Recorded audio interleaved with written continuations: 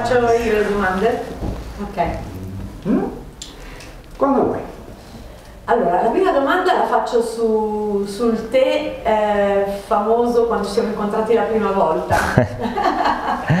Allora sì, io e Marisandra ci siamo incontrati per la prima volta in un corso di formazione. All'epoca ero un falegname e mi ero appena laureato, mia moglie mi ha regalato questo corso in questo master particolare all'interno di un agriturismo nelle valli bergamasche, dove al mattino si studiava e il pomeriggio si lavorava insieme. Ecco, io penso che lì ho capito l'importanza di abbattere le barriere tra discenti e docenti e capire come le passioni possono essere il veicolo per poter creare dei progetti. Ho avuto la fortuna di incontrare lì Marisandra, mi ricordo ancora dove ero alla sua destra quando ho parlato della nicchia di luce e del secondo compleanno, ovvero quando uno scopre il perché è nato.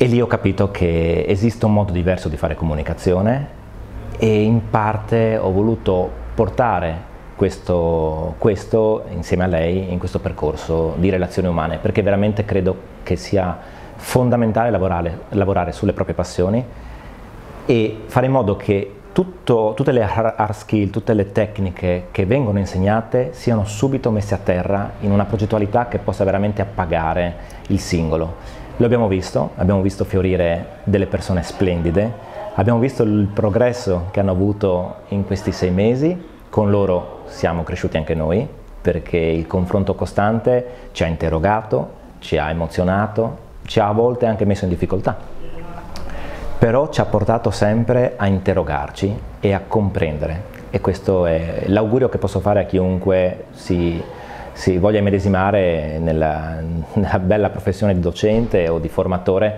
perché deve essere un dialogo a 2 vie. Bellissimo. Tu sei venuto, ho perso il conto delle volte, no? Da Trieste a Milano per vivere questa esperienza.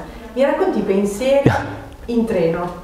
Andate e ritorno. Allora, non nego che la partenza è sempre stata un po' difficile, perché questo corso comunque è stato fatto all'interno di un periodo lavorativo che comunque è intenso e che per poter trovare anche le giuste energie e la giusta lucidità ha necessitato di ritagliarsi del tempo in una routine che tutti noi conosciamo. Io non voglio raccontarvi cosa provavo mentre venivo a Milano, voglio raccontarvi cosa provavo quando tornavo a casa, e io credo che tutte le energie, tutti i pensieri, tutti gli sforzi che sono stati fatti per poter realizzare questo, al rientro di ogni tappa diventavano veramente un'energia incredibile.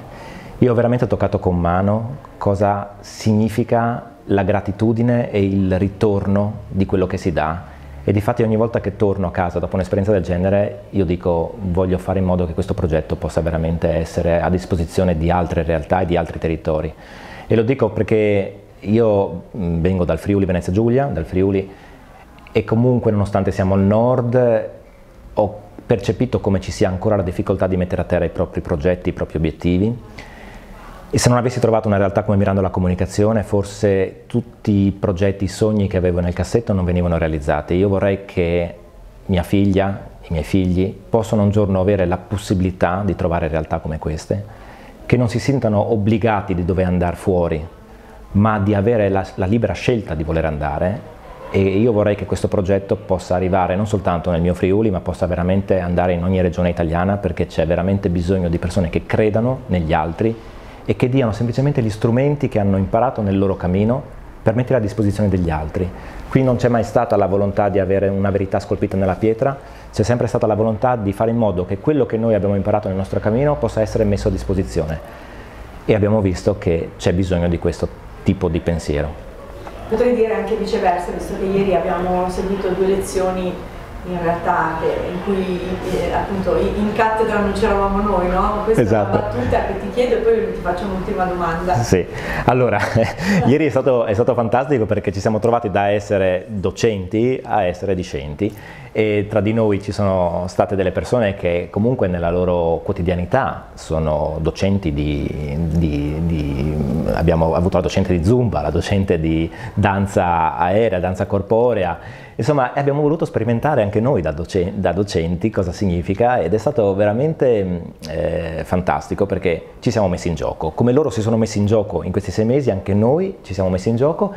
E devo dire che mi ha particolarmente stupito questo, perché è stato molto liberatorio, cioè quello che noi cercavamo di promuovere, il fare un passo verso l'ignoto è veramente qualcosa di forte, significa poter aprirsi alla novità e poter anche cogliere delle sfumature che altrimenti non avremo mai il coraggio di cogliere.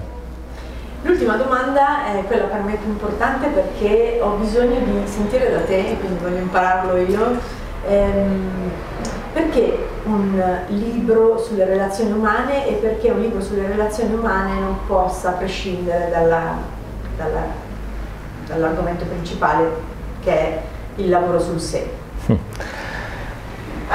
Una bella domanda questa. Allora, nessun cambiamento può venire da cause esogene, cioè, ovvero ci possono essere dei cambiamenti, però io credo che il cambiamento costruttivo deve avvenire sempre da una scelta di campo, una scelta individuale, la volontà di mettersi in gioco, e per ogni passo che si fa verso l'esterno c'è la necessità di voler aprirsi, e quindi è un po' quello che il coaching umanistico insegna,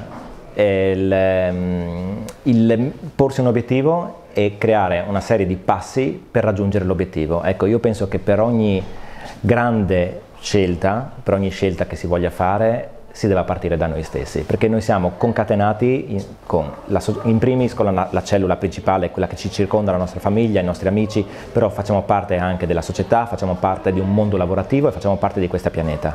Ogni cambiamento deve partire da noi per poter arrivare a incontrare altre persone e poter ambire a questo cambiamento che ognuno di noi vuole portare, semplicemente per rispondere al suo secondo compleanno.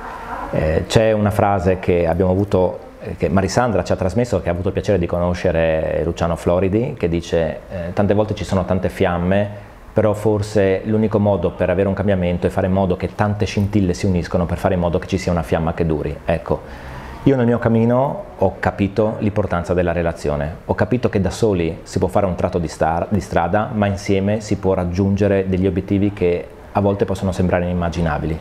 Per raggiungere questi obiettivi si parte da soli, ma quando si parte da soli ci si apre agli altri, si trova tanti compagni e tante compagne di viaggio che possono camminare insieme a te. Grazie. Sbobiniamo e andiamo